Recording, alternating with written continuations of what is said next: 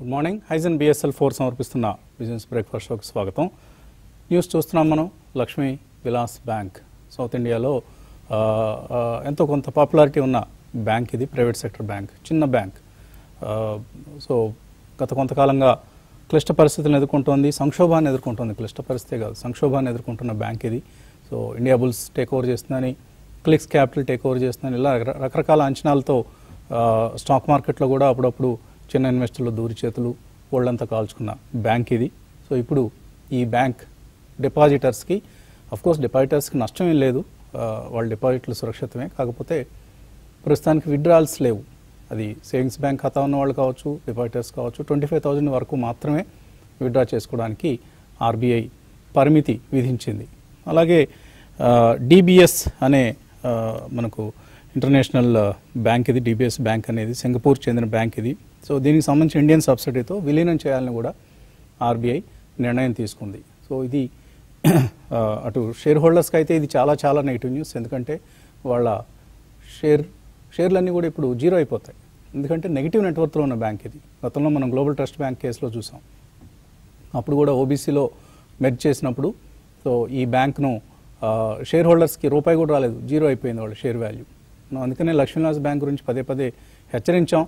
And మధ్యలో కొంతమంది అడిగినప్పుడు కూడా దీనిలో ఎట్టి పరిస్థితుల్లోనూ ఇన్వెస్ట్ చేయొద్దు, క్లిక్స్ కావచ్చు, ఇంకోళ్ళు కావచ్చు, ఎవరు వచ్చినా కూడా పరిస్థితి కుదుటపడేంత వరకు, చక్కబడేంత వరకు ఇన్వెస్ట్ చేయొద్దు అని వార్నింగ్ ఇవ్వడం జరిగింది. సో అదే ఇప్పుడు నిజమైంది. సో అందుకనే స్టాక్ మార్కెట్లో చాలా కేర్ఫుల్గా ఉండాలి. ఈవెన్ డిపాజిట్స్ చేసేటప్పుడు కూడా don't go with small banks అండి. 0.5% ఎక్స్ట్రా వస్తుందని Dhanalakshmi bank, Lakshmi Vilas bank, south Indian bank, లేకపోతే మన కర్ణాటక బ్యాంక్, ఇటువంటి బ్యాంక్స్కి వెళ్తూ ఉంటారు. 0.5% కోసం చూసుకుంటే ఒక్కొక్కసారి పూర్తిగా ఇబ్బందుల్లోకి వెళ్ళిపోతాం. అఫ్కోర్స్ డిపాజిటర్స్ సంబంధించి ఇప్పటిదాకా ఏ బ్యాంకులోనూ ఎక్కడ డిపాజిట్లు వెనక్కి రాని సందర్భం లేదు. కానీ చెప్పలేము ఎక్కడ ఎప్పుడు ఏం జరుగుతుంది హాని అనేది మనం చెప్పలేని అంశం. కాబట్టి ఎస్పెషల్లీ ఫిక్స్డ్ ఇన్కమ్ కావాలనుకునే వాళ్ళు సేఫ్టీ ముఖ్యం అండి, not the income. So 0.5 to 0.75% కోసం రిస్క్ తీసుకోవద్దని పదే పదే చెప్తూ ఉంటాం. So which is what is happening in Lakshmi Vilas bank. So రేపు డీబీస్తో మెర్జ్ చేస్తే డిపాజిటర్స్ డబ్బులు వెనక్కి వచ్చేస్తాయి, కానీ షేర్ హోల్డర్స్కి రూపాయి కూడా రాదు. అదృష్టవశాత్తు ఎస్ బ్యాంకులో అది జరగలేదు. ఎందుకంటే అప్పటికి బ్యాంకుకి పాజిటివ్ నెట్వర్తే ఉంది, ఇంకా అప్పటికి అదృష్టం కొద్దీ అంతే. అదేదో కావాలని ప్రమోటర్లు మిగిల్చిన పాజిటివ్ నెట్వర్క్ కాదు. బట్ లక్ష్మీ విలాస్ బ్యాంక్ లాంటి వాటిలో ప్రమోటర్లు పూర్తిగా నాకేశారు బ్యాంక్ని. సో అటువంటి ప్రమోటర్లు మన ఇండియన్ బ్యాంకింగ్ వ్యవస్థలో ఉండడం దురదృష్టకరం. ఇక మార్కెట్స్ విషయానికి వస్తే Nasdaq, dough Jones and S&P 500 మూడు కూడా లాస్ట్ నైట్ నష్టాలతో ముగిశాయి. ప్రాఫిట్ బుకింగ్ అనండి, what ever it is. And మన మార్కెట్స్లో కూడా ఇవాళ స్లైట్లీ ఒక either positive opening are flat opening కోసం మార్కెట్ సిద్ధమవుతున్నట్లుగా మనకు SX నిఫ్టీ ఇండికేట్ చేస్తుంది. ఏషియన్ మార్కెట్స్ మిక్స్డ్గా ట్రేడ్ అవుతున్నాయి. So otherwise markets are in a very big bull మార్కెట్లో ఉన్నాం మనం. ఒక బిగ్ బుల్ మార్కెట్లో ఎఫ్ఐఐ బిహేవియర్ ప్రధానంగా దీనికి ప్రధాన కారణం.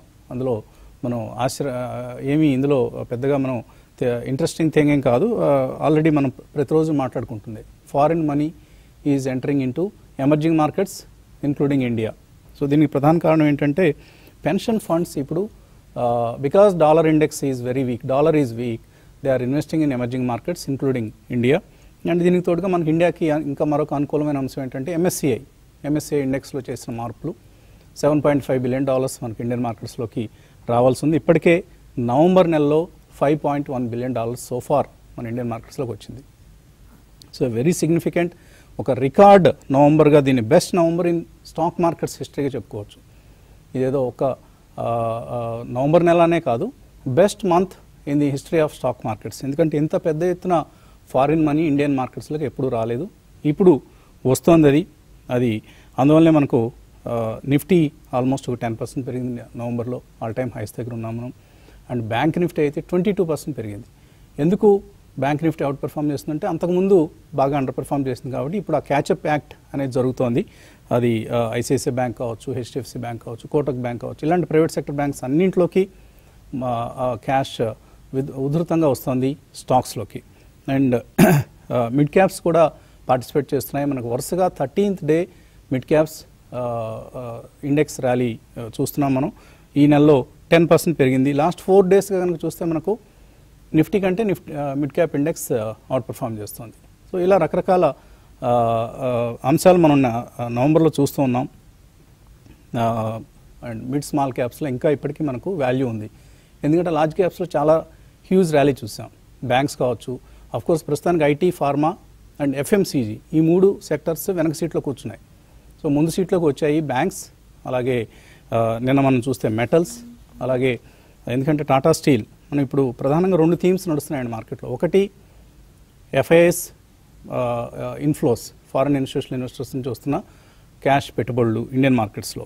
అలాగే రెండో థీమ్ లగార్డ్స్, అంటే ఇప్పుడు దాకా వెనకంజలో ఉండి వెనక వరుసలో కూర్చున్న స్టాక్స్ని ఇన్వెస్టర్స్ ఇప్పుడు ఆదరిస్తున్నారు. అవి మెటల్స్ కావచ్చు, సిమెంట్ లాంటి సెక్టర్స్ కావచ్చు. టాటా స్టీల్ చూసాం, నిన్న టాటా మోటార్స్ చూసాం, హెచ్డిఎఫ్సి లైఫ్ చూసాం, అలాగే Bajaj twins, SBI life, Adani enterprises, MRF ఇవన్నీ ఈ మధ్య కాలంలో అంతగా పార్టిసిపేట్ చేయలేదు. ఇప్పుడు వాటి వంతు వచ్చింది. So there are 3 systems, 3 themes అని అనుకోవచ్చు మనం. ఒకటి సెక్టర్ రొటేషన్ కొనసాగుతోంది, ఎఫ్ఐఐ మనీ ఇండియన్ మార్కెట్స్లోకి విరివిగా వస్తుంది. మూడోది లగార్డ్స్, దీన్ని మార్కెట్స్ రివార్డ్ చేస్తున్నాయి. సో ఇవన్నీ కూడా మనకు రాబోయే రోజుల్లో మేబీ పవర్, క్యాపిటల్ గూడ్స్, అలాగే పిఎస్యూ బ్యాంక్స్ ఇవి కూడా పార్టిసిపేట్ చేసే అవకాశం ఉంది. ఎందుకంటే ఎక్కడ వాల్యూ ఉందో ఇప్పుడు మార్కెట్స్ వెతుకుతున్నాయి. ఆ వెతికి పట్టుకొని ఆ స్టాక్స్ని ఫ్రంట్ లైన్లో కూర్చోబెట్టే ప్రయత్నం చేస్తున్నాయి. ఇలా ఈ రొటేషన్ కొనసాగుతూనే ఉంటుంది. కాబట్టి ఏమి ఆశ్చర్యపోవద్దు, ఎక్కువ మంది ఐటీ ఫార్మాలో కూర్చొని మా స్టాక్స్ పెరగడం లేదు ఏంటని వరీ అవుతున్నారు. మళ్ళీ వాటి టర్న్ వస్తుంది. కొద్దిగా పేషెన్స్ కావాలి. మిగతావి పెరుగుతూ మనవి పెరగకపోతూ ఉంటే డెఫినెట్లీ ఒక రకమైన నిరాశ నిర్వేదం వస్తాయి.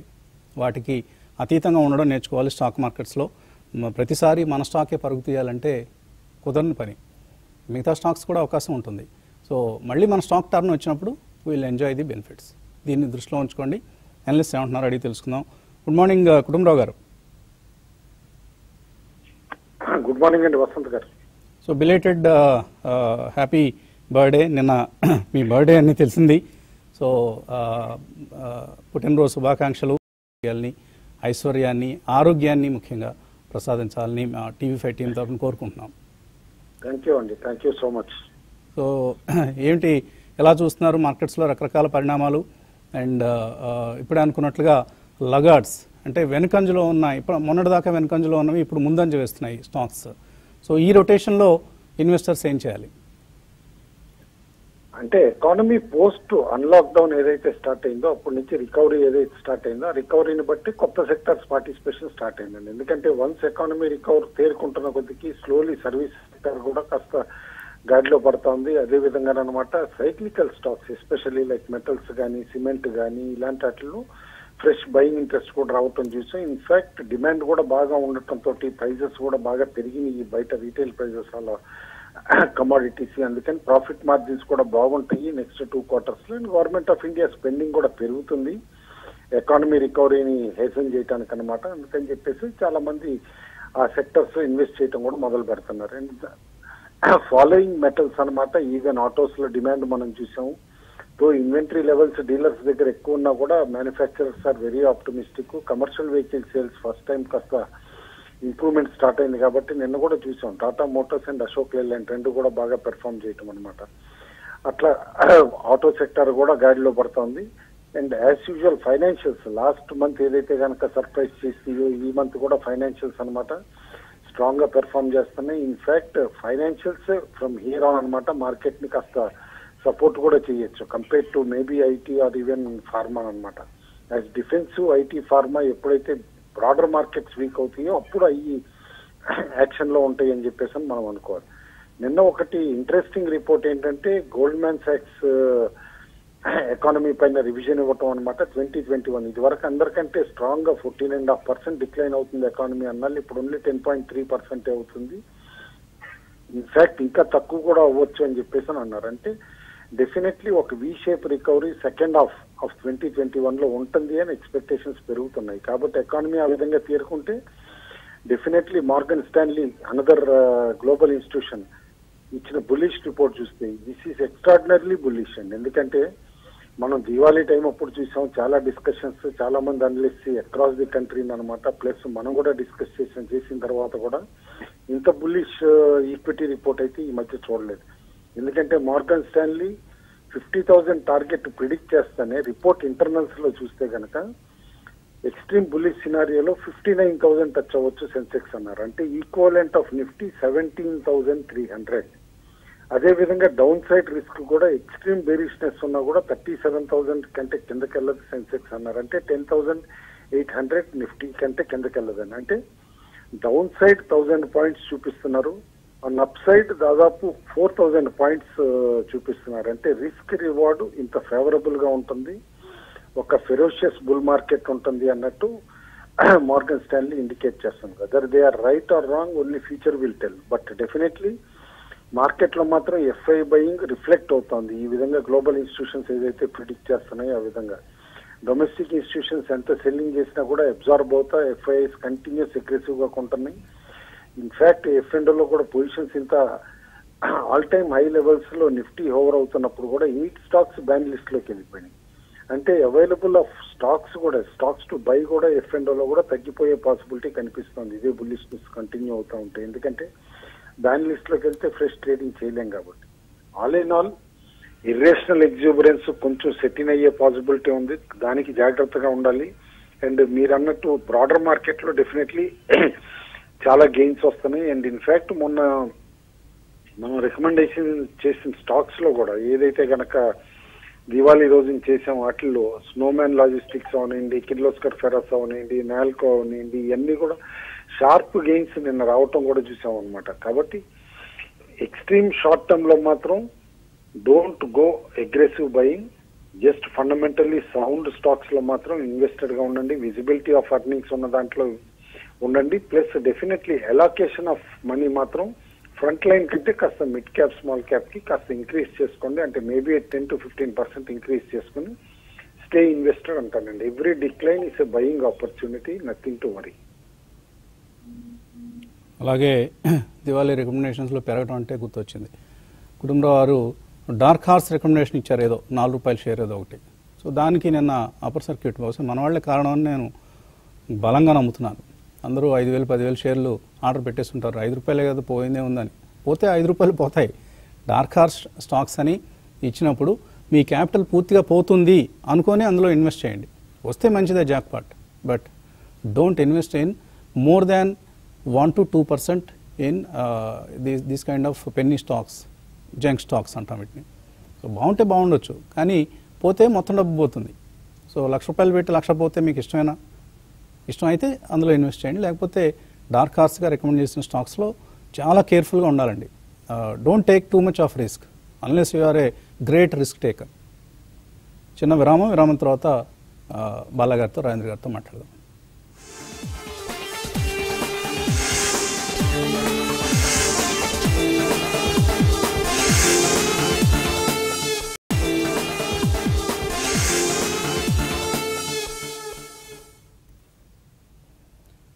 హైజన్ BSL4 సమర్పిస్తున్న బిజినెస్ బ్రేక్ఫాస్ట్ షోకి పునఃస్వాగతం. గుడ్ మార్నింగ్ బాలా గారు. గుడ్ మార్నింగ్ అర్జున్ గారు. సో ముహూర్త్ ట్రేడింగ్ తర్వాత మనకు మళ్ళీ నిన్న మార్కెట్స్లో స్ట్రాంగ్ గెయిన్స్ చూసాం, బోత్ ఇండెక్స్ పరంగా అలాగే బ్రాడర్ మార్కెట్లో కూడా. అండ్ ఇప్పుడు మనకు కొన్ని చిన్న negative news, of course Lakshmi Vilas bank లాంటివి. On the other hand Morgan Stanley, ఇందాక కుటుంబరావు చెప్పినట్లు మోర్గాన్ స్టాన్లీ లాంటి వాళ్ళు సెన్సెక్స్ 50,000 బై December 2021 అంటున్నారు. సో మీరు ఎలా గమనిస్తున్నారు ఒక short term trend? It's going to be extremely strong అండి. ఎందుకంటే ఇన్ ఎ గుడ్ మార్కెట్ ఎంత నెగటివ్ న్యూస్ అయినా ఒకవేళ సెక్టర్ పరంగా కానీ ఒక కంపెనీ పరంగా కానీ it will be completely set aside. So ఎవరు కూడా దాన్ని పట్టించుకోరు. So overall sentiment is extremely strong. కాబట్టి బుల్ మార్కెట్ చాలా స్ట్రాంగ్ గా ఉండే అవకాశం ఎక్కువ కనిపిస్తుంది. నిన్న ఒకటి మనకి news, DLF has been included in dough Jones sustainability index అని వచ్చింది, first Indian real estate company అని.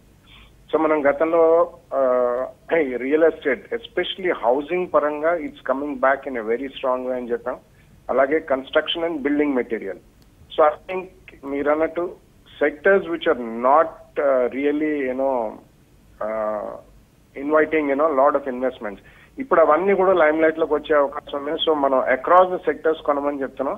ఓవరాల్ మార్కెట్ మాత్రం డెఫినెట్లీ బాగానే ఉండే అవకాశం ఉందండి. కరెక్షన్స్ ఎప్పుడు వస్తాయో ఫెరేషియస్ గా మధ్య మధ్యలో రావచ్చు. ఫర్ దాట్ ఇందాక మీరు చెప్పిన పెన్నీ స్టాక్ ఎగ్జాంపుల్ కానీ ఇటువంటివన్నీ కూడా one should be prepared for such kind of corrections, intermediate corrections వస్తూనే ఉంటాయి. But in my opinion sectoral పరంగా కొద్దిగా అలొకేషన్ చేసుకుంటూ you should be investing about maximum 5 to 7 sectors or 10 sectors, but not more than 5% of the capital in each sector అండి. maximum they can go up to 20. ఎందుకంటే market బాగున్నప్పుడు will lose our emotional balance and start searching for అన్ని stocks పెరుగుతున్నాయి, మనం కొన్నవి పెరగలే, ఇటువంటివన్నీ చేస్తుంటారు.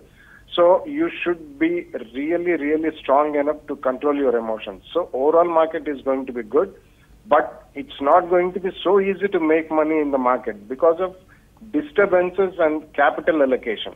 So ఇది మాత్రం జాగ్రత్తగా ఆచితూచి అందరూ ఇన్వెస్ట్ చేయాలని కోరుతున్నాను. అండ్ ఓవరాల్ మన ఇందాక మీరు చెప్పినట్టు insurance was very strong yesterday అండి. సో అలాగే construction and building material was very strong. Real estate is definitely coming back. Textiles ఒకటి మనం చెప్పండి, after the vaccine news is coming, textiles especially Arvind fashions, కొద్దిగా రేమండ్స్, సియరామ్ సిల్క్ మిల్స్, స్పాలో, మాంటి కార్లో fashions, ఇటువంటి అన్ని కూడా షార్ప్ గెయిన్స్ లాస్ట్ 2-3 days లో కూడా మనం చూసాం. So one should definitely go ahead and buy some neglected sectors. ఇప్పటిదాకా నెగ్లెక్ట్ అయిన సెక్టర్స్ లో మాత్రం వాల్యూ పిక్స్ ఉన్నాయి, మంచి బైస్ ఉన్నాయి. అటువంటి వాటిలో కూడా కొద్దిగా అలొకేషన్ చేసుకుంటే బాగుంటుందని చెప్పచ్చు. Okay, so real estate, textiles, building materials and construction, then అంతకుముందు chemicals, speciality chemicals, IT, pharma, banks, ఇన్ని చెప్పి మీ పోర్ట్ఫోలియోని 15-20 స్టాక్స్కే పరిమితం చేయండి అంటారు. ఇంత తేలిగ్గా చెప్తారండి అనలిస్టులు. ఇప్పుడు మాకు ఇక్కడ తలప్రాణం తోక్కొస్తుంది 20 స్టాక్స్లోనే ఉండాలి అంటే. ఎందుకంటే ప్రతిరోజు మొన్న 60 స్టాక్స్ చెప్పాం, అందులోంచి 15 సెలెక్ట్ చేసుకోవాలంటే చాలా కష్టం. So it's very difficult to contain the portfolio to 15 to 20 stocks. 30, 40, 50 నా పోర్ట్ఫోలియోలో I think I have 35 to 40 stocks. Good morning Rajendra గారు. మార్నింగ్ వసంత్ గారు. సో ఏంటి ట్రేడింగ్ ఇంట్రాడే ట్రెండ్ ఎలా కనిపిస్తుంది ఇవాళ? మనకి నిఫ్టీ పరంగా చూస్తే కనుక ఎన్ఎఫ్ సెల్ సిగ్నల్స్ ఎక్కువ వస్తాయండి. రీజన్ ఏంటి అంటే కనుక ఫాలో అప్ బయింగ్ అనేది మనకు కనపడలేదు. దో ఎక్స్టెండింగ్ టాప్స్ అవుతున్నా కూడా డెఫినెట్ గా అన్చార్టెడ్ జోన్ లో ఉన్నాం కాబట్టి 12,980 నుంచి 13,000 జోన్ గా చెప్పుకోవచ్చు. But last 5 days trading pattern చూస్తే కనుక most of them are negative signals. Reason ఏంటి అంటే కనుక మనకి హ్యామర్ ఫార్మేషన్స్ రావడం చూస్తున్నాం టాప్ లో, హ్యాంగింగ్ మ్యాన్ అంటుందండి. సో ఇవి సూచించేది ఏంటంటే కొద్దిగా కరెక్షన్ వచ్చే ఛాన్స్ ఎక్కువ ఉంది అని. సో వెయిట్ ఫర్ కరెక్షన్ అనే చెప్తాను. అగ్రెసివ్ గా కొనాల్సిన అవసరం అయితే నాకు కనపట్లేదు. మేబీ 12,470 ఏదైతే ఆల్ టైమ్ హై ప్రీవియస్ ఉందో అక్కడి నుంచి 12,280 మధ్యలోనే లాంగ్ పొజిషన్స్ క్రియేట్ చేసుకోవచ్చు. అదేవిధంగా బ్యాంక్ నిఫ్టీ అవుట్ పర్ఫార్మెన్స్ కొనసాగుతుంది స్టిల్. నా ఉద్దేశంలో మార్చ్ హైస్ ఏదైతే ఉందో అదొక కీ రెసిస్టెన్స్ ఉంది, విచ్ ఇస్ 29,791. అంటే ఇక్కడ నుంచి కూడా ఒక 650-700 పాయింట్స్ పెరిగే ఛాన్స్ ఉంది. బట్ అక్కడ రెసిస్టెన్స్ ఉంది కాబట్టి అగ్రెసివ్ బైస్ దానిలో కూడా వద్దని చెప్తాను. బ్యాంక్ నిఫ్టీ మనం కొనాలి అనుకుంటే కనుక 27,300, అంటే ఆల్మోస్ట్ ఇక్కడ నుంచి 1500-1600 పాయింట్స్ పడితేనే లాంగ్ పొజిషన్స్ క్రియేట్ చేయొచ్చు. అండ్ స్టాక్స్ మనం పదే చెప్తూ ఉంటాం, ఏదైతే హైయర్ హైస్ హిట్ అవుతున్నాయో అలాంటి స్టాక్స్ లో లాంగ్ పొజిషన్స్ తీసుకోమని. మనం దివాళీ రోజు కూడా చెప్పడం జరిగింది. HDFC life so almost 40 rupees పెరగటం చేసాం ఆ stock. But again jump in అవ్వాల్సిన అవసరం లేదు. ఆ స్టాక్ లో కూడా 607 20-day moving average. So 50-60 rupees పడితే అది మంచి బై అవుతుంది. But definitely not to miss out. 20% even ఇక్కడైనా కొనొచ్చు, ఎందుకంటే దానిలో 30-40% నెక్స్ట్ 1 year లో పెరిగే ఛాన్స్ ఉంది. And second stock Chola finance, March highs ఏదైతే ఉందో 308 అది దాటి దాని అబోవ్ కన్సిస్టెంట్ గా ట్రేడ్ అవుతుంది. సో 322 కరెంట్ మార్కెట్ ప్రైస్ ఉంది. దీని ఆల్ టైమ్ హై 336. సో ఒకసారి స్టాక్ 336 దాటింది అంటే కనుక నెక్స్ట్ అన్చార్టెడ్ జోన్ లోకి వెళ్ళి 400 దాకా వెళ్ళే ఛాన్స్ ఉంది. చోలా కూడా డిప్స్ లో కొనమని చెప్తాను. కరెంట్ మార్కెట్ ప్రైస్ లో 20% and up to 290, 2-3 price points లో బ్యాలెన్స్ 80% పిక్ చేసుకోవచ్చు. ఓకే అండి. మల్లికార్జున్ మెయిల్ పంపించారు. నిఫ్టీ మంత్లీ ఆప్షన్ తీసుకున్నారు, 12,700 పుట్ కొన్నారు, 12,400 పుట్ సెల్ చేశారు. సో కుటుంబంలో ఏం చేయొచ్చు ఈ పొజిషన్ని? ఒకసారి రిపీట్ చేయండి వసంత్ గారు.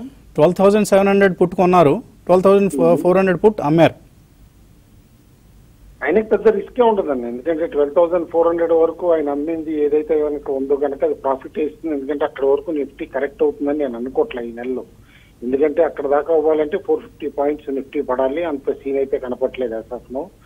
But he has done it decent as of now. He can hold it for another 2 to 3 days అండి. ఎందుకంటే ఏమన్నా ఇప్పుడు ఏదైతే రెసిస్టెన్స్ ఇక్కడ ఫేస్ చేస్తుందో 12,900, 13,000 రీచ్ అవ్వలేక నిఫ్టీ మైల్డ్ కరెక్షన్ వస్తే 12,600 వస్తుందని అనుకుంటున్నా. అట్లా 12,600 అంటూ వస్తే కనుక ఆయన 12,700 కూడా ప్రాఫిట్ లోకి వస్తుంది.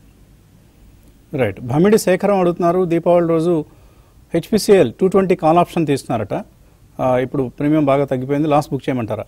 రాజేంద్ర గారు, హెచ్పిసిఎల్ ఈవెంట్ బేస్డ్ స్టాక్ అండి. మనం పదే పదే చెప్తాం, ఎక్కడైతే గవర్నమెంట్ ఇంటర్వెన్షన్ ఉందో వి షుడెంట్ టచ్ అండి. సో నా ఉద్దేశంలో ఐ థింక్ ఈ should come out even at loss, ఎందుకంటే stock is not on great bull trend. So definitely loss book చేయమని సజెషన్.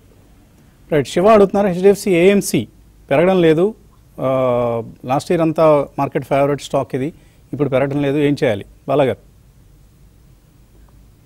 మనం గతంలో కూడా చెప్పామండి, ఇట్స్ డెఫినెట్లీ ఓవర్ ప్రైస్డ్ అనే చెప్పాలి. బికాజ్ స్కేర్ సిటీ ప్రీమియం మూలాన అది లిస్ట్ అయిన తర్వాత చాలా షార్ప్ గా పెరిగిన స్టాక్, మధ్యలో ఒక చిన్న కరెక్షన్ వచ్చి మళ్ళీ కూడా చాలా స్టాక్ బాగా పెరిగింది. సో ఆల్రెడీ ఉన్న స్టాక్ ఏదన్నా కొద్దిగా జంప్స్ వచ్చినప్పుడు ఐ థింక్ ఈ షుడ్ కమ్ అవుట్ అండి. ఎందుకంటే it's even today high price stock. మంచి పెడిగ్రీ అన్నంత మాత్రాన అన్ని స్టాక్స్ కంటిన్యూస్ పార్టిసిపేషన్ చేయాలని లేదు. In my opinion it's definitely high price even now. Okay. కాకపోతే సిఇఓ, కొత్త సిఇఓ వచ్చారండి, ఆయన రాక ప్రభావం కొంతవరకు పనిచేస్తున్నట్లుగా ఉంది. నిన్న కూడా స్టాక్ 2% పెరగడం చూసాం. సో ఇన్ కేస్ మీ ప్రైస్కి దగ్గరగా వస్తే ప్రాఫిట్ బుక్ చేసుకోండి, తర్వాత మళ్ళీ లోవర్ లెవెల్స్లో you can enter that. All HDFC group stocks are great stocks అండి, అందులో ఎటువంటి డౌట్ లేదు. కాకపోతే సమ్టైమ్స్ కొన్ని గ్రూప్ చెందినవే కొన్ని స్టాక్స్ అండర్ పర్ఫామ్ చేస్తూ ఉంటాయి, పేషెన్స్ అవసరం. మొన్నటిదాకా మనం చూసాం హెచ్డిఎఫ్సి లైఫ్ సతాయించింది, ఇప్పుడు now it started going up. So అలాంటి అంశాలు మనం దృష్టిలో ఉంచుకోవాలి. ఇది ఇవాల్టి బ్రేక్ఫాస్ట్ షో. రేపు మార్నింగ్ బ్రేక్ఫాస్ట్ షోలో మళ్ళీ కలుద్దాం. Keep watching TV5.